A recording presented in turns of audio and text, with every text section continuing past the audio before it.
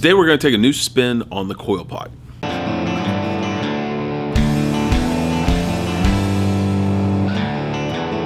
Hey class, welcome back. Mr. G here, your art professor online, your digital art professor.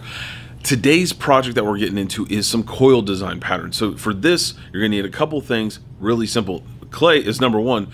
Two, you're going to need a plastic bowl to work out of. So let me grab mine. So Dollar Tree, I picked up these little plastic salad bowls, I guess is what they are. Good size bowl for the project that we're doing. Got a couple of these. These are great to do your projects in because if they break, they were only $1. You can go buy another one very easily, very simply. Or if you have one at the house that you don't mind getting clay in and can put through the dishwasher a few times, that'd be fine too.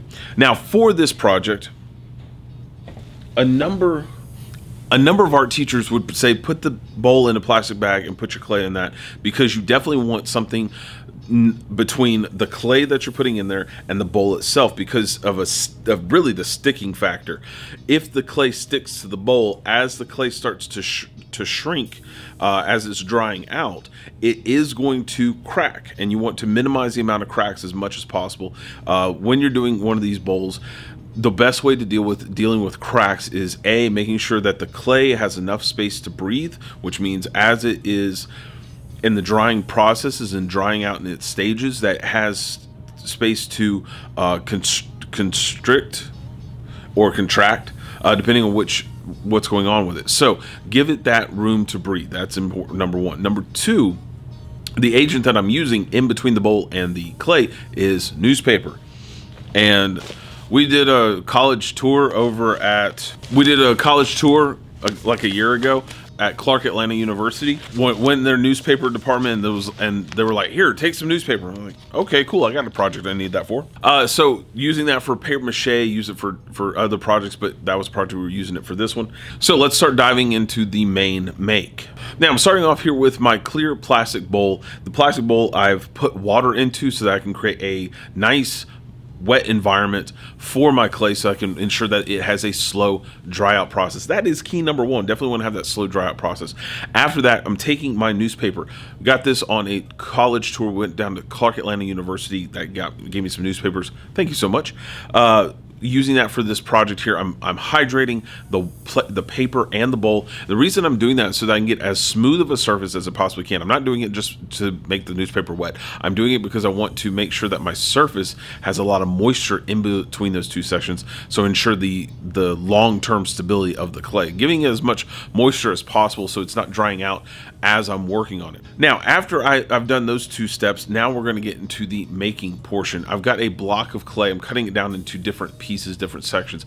All I'm doing is rolling out coils as I normally would. Now getting into, I've got other coil videos that I can show you my techniques for rolling out coils. Let me just give you one tip of advice: is when you're rolling out a coil, use that space between the knuckle area of the palm of your hand and the right here at the wrist, so you're using just the palm of your hand. Don't really like to use my fingers because, I don't know, this, if you can kind of see it, this finger's jacked up really bad.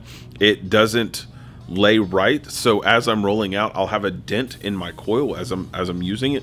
Also, my thumbs don't work either, because if I do a thumbs up, I can do like field goal thumbs up with mine. I don't know if it's double jointedness or what, but it just makes. So just using the palms of your hands, rolling out all those different coils. And when you're rolling out these coils, don't think that they have to be snakes for the whole time. That's what we use in my class. You don't have to use those the whole time. You can also use little balls of clay to act as filler portions, or use that as another design element as we're putting the pieces in. So notice how I'm making all the pieces first. I'm making several pieces at once. And the reason that I'm doing that is because I want to make sure that I have enough product to start using to put in place, so that I don't have to keep making a little bit, putting the piece in, making a little bit more, putting the piece in. I like to make a lot of different parts at once, and then I get some stuff to choose from. Now for these pinwheels that I'm working on, I want to make sure that those pinwheels are all the same size. So once I make one or two of them, again, making sure that those two are the same size, I'm using them to stack stack as my tracer. So all my coils are about the same thickness, which is key number one. Next thing is I want to make sure as I'm winding that coil snake around, I'm getting those coil elements together, that I have enough clay put into that coil before I cut it apart. So putting that on there, tracing it, moving on, keep on doing that as many times as I need. When you're making these coil pieces, make sure that you have more than you need. Notice how as I'm putting the pieces in there, that I'm adding them in different sections so that I know how many I need to have overall, just sticking with that one piece. Now I've already rolled out those extra coils so I can make the coil pieces with them, but having the ropes already off to the side just makes one less step for me overall. Then using those ball pieces to act as a filler, but also as a design element, I'm using that as an entire rim level. Finish off those pieces, make it look good. And again, finding little bits of clay that you can use in different forms, different functions is the important thing to do. Now for me, I went in this kind of randomly at the beginning to understand that I'm just going to do different styles. I'm just going to stack this up, and then I started noticing a pattern. This is one of those things that I think it's my style at this point. I love antiquity. I love ancient Rome, ancient Greece, those civilizations where those were the original potters. Those are the people who started pottery as an art form, and I always want to give them credit because of how they started things up. So using those designs, I'm just kind of continuing that motif for the rest of the piece. And I'm going to actually continue that piece for the finish application I'm doing for this design as well. Now, I don't have this piece finished yet. I'm still in the process of it. So stay tuned for my Instagram so that you guys can see the finished product. As soon as I get that thing glazed and fired and uploaded, I will show it to you there. After I've got all those pieces in, start smoothing out the interior portion. Want to have the interior buttery smooth, and the exterior is where I want all of my design. I'll go into that in just a second, why I'm doing that.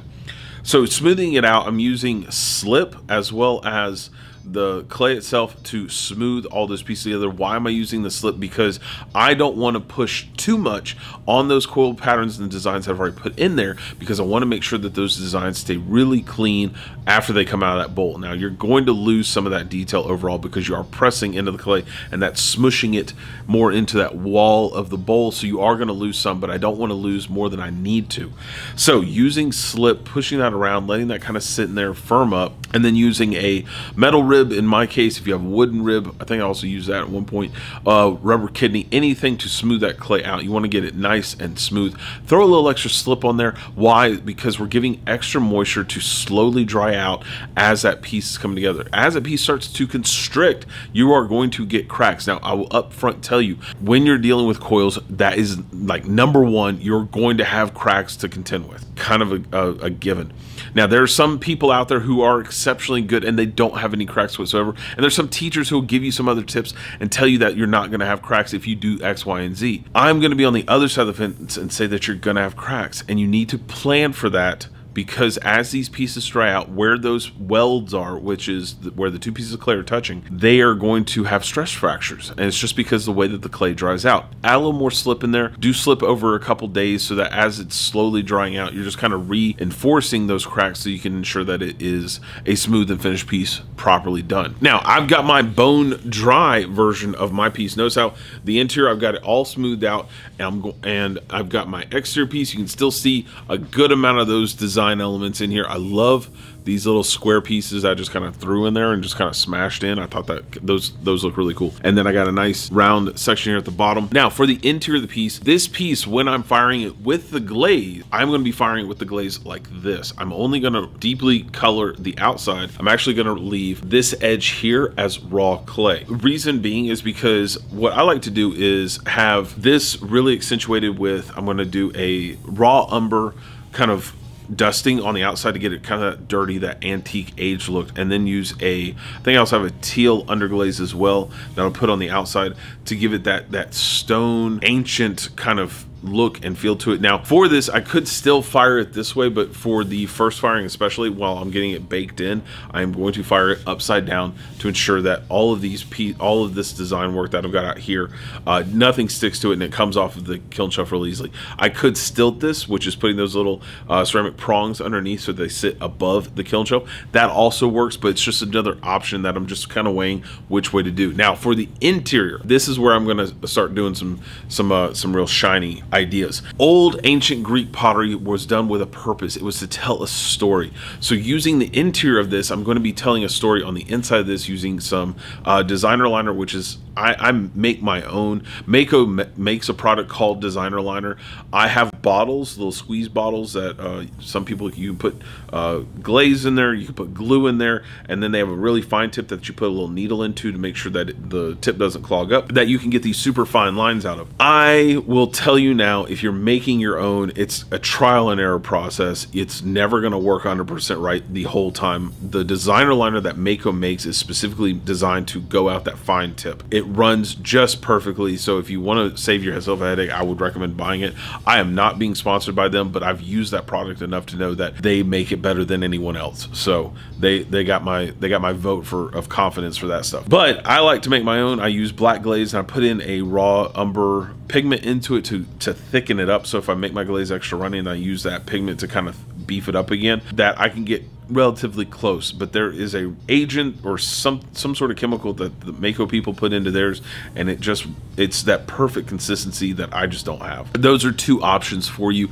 So what I do is I will come in here and draw on this with pencil once it's been bisque fired, and then using the designer liner, the squeeze bottle that I have with my glaze, and I'll come in with my designs powder. I'm going to do that for a future video because I think that doing glaze decoration in some form or fashion is an important thing to do all on its own. I definitely want to talk you guys through that because there is a process to what is being done. So right now I'm going to hit pause on this video and this project, and let's go ahead and close out the way that we always do. Don't forget to like, subscribe, share on all the various platforms. Get the message out there to as many teachers, friends, students that we possibly have. Expand knowledge to the masses. Want to educate everybody, get us all on board. Smarter people is a better people. That's my opinion. So if you guys had a question, comment, or concern during today's class, raise your hands in the comments below. Happy to answer those questions from my classmates. Other than that, I will see you guys next class. So until then, catch you guys later. Later, guys.